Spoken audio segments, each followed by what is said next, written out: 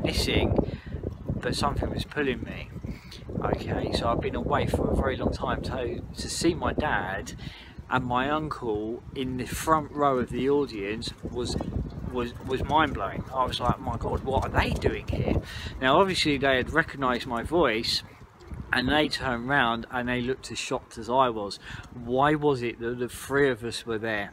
Okay, they were having their experiences that had led them here. I was having my kind of experiences. Yeah, I never joined the dots up that led me here.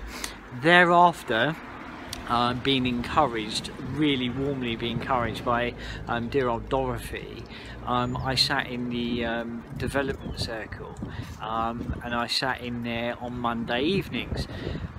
Now I can remember at the time I carried a journal, a little notebook, and Dorothy encouraged me, you know, scribble down whatever it is you sense, whatever it is you feel.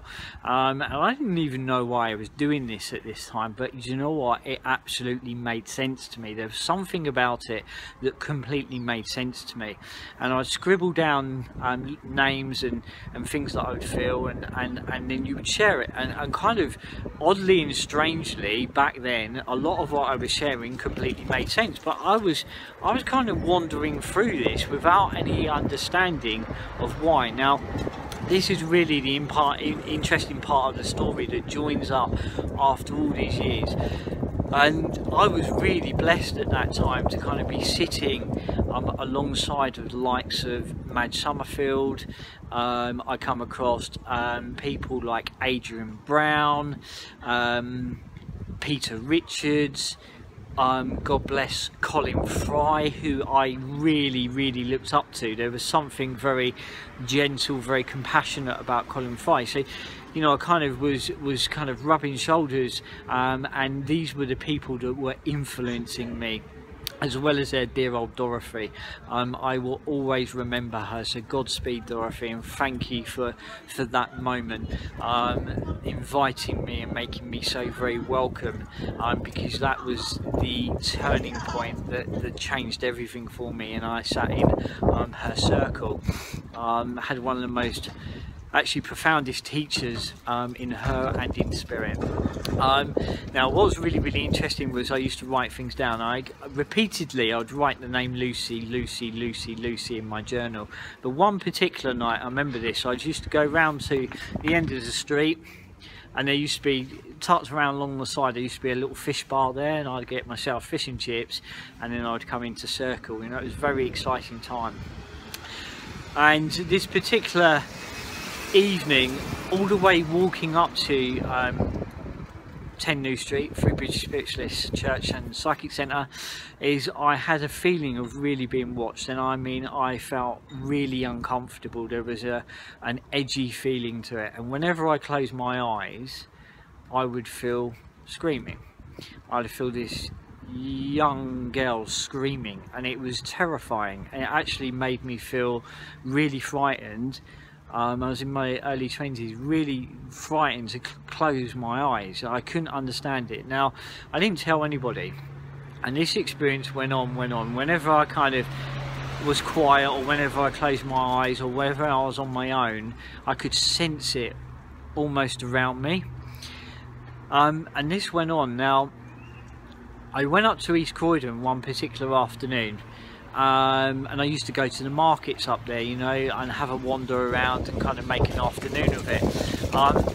And one particular afternoon I found myself outside the library, and again this gravitating kind of magnetic pull into the library. So I go in, a couple of floors up, and I find the psychic, new age book section, and it was absolutely huge. But what was interesting was that there was this book hanging off the shelf, and as I approached it, it actually fell off the shelf, and there opened up.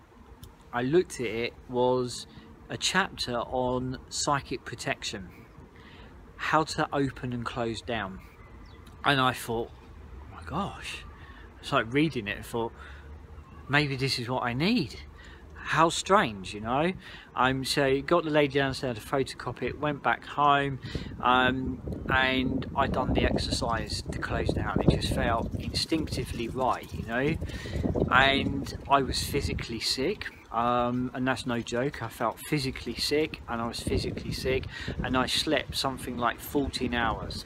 Now the thing is with that, I think those of us that are hugely sensitive, we become like sponges. We absorb what we come into contact with, and actually sometimes we can be carrying so much that isn't our own.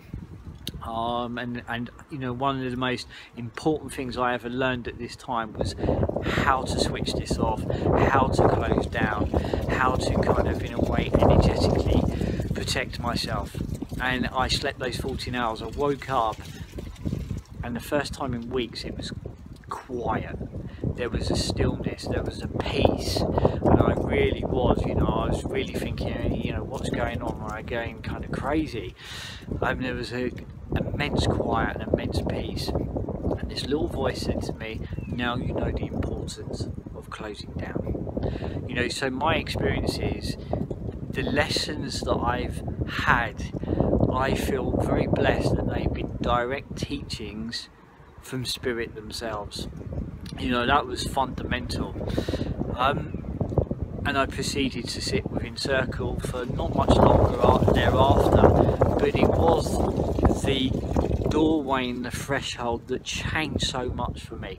You know, I really honour and really appreciate and really thank the likes of Dorothy who run that circle, and for all the years that I would find myself kind of drifting back towards 10 New Street, you know. And another kind of lovely little kind of part of this is that at different times in my life, where I'd find that I would kind of be at a place where I think I may need some guidance, I would find myself going back and sitting there within the audience, and as time went by, people got to know who I was because of the nature of what I've gone on to do, and you know, I felt really honoured. There were times where I actually stood and worked alongside the likes of Madge and Peter Richards and Adrian Brown.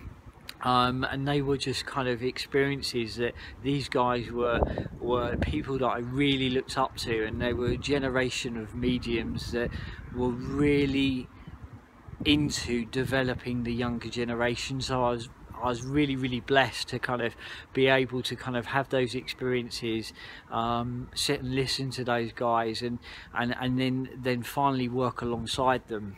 You know, bless Colin Fry is no longer with us in that sense, same with Peter Richards, you know, but they were amazing people, and Adrian Brown, and Madge,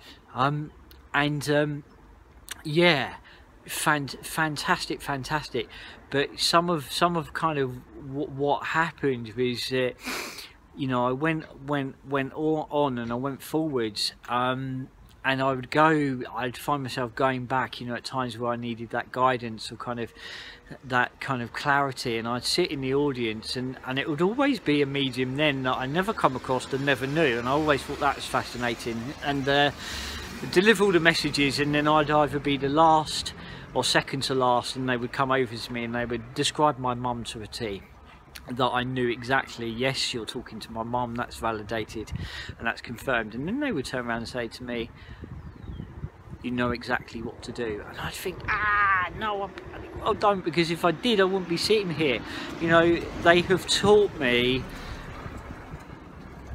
in ways that at times were really frustrating. You know, you pull your hair out and think, if I knew what to do, then I wouldn't be here. But actually, you know, it made me kind of go inwardly. It made me ask myself. It made me seek the answers from within.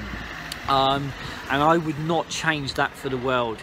You know, and it taught me how to navigate life and listen and trust my own inner compass, and I think there's something very special about that. Now,